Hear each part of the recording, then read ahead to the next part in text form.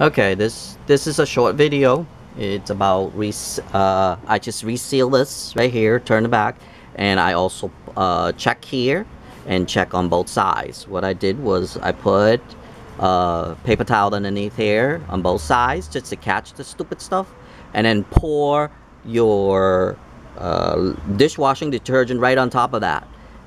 For here you couldn't do it, so you just use your finger and just touch it with the bubbles, and touch a bunch of them to see if it's bubbling. If it's not bubbling, then that means it's all sealed. I also even check right here too to see if it's bubbling up, if that stupid screw is doing it right. But obviously it's not, so everything was sealed perfectly. So now I'm just gonna cap this off, and that's the end of how you checking the seal on this one. But other than that, that's it. The air conditioner's off, so you don't see any frost anymore.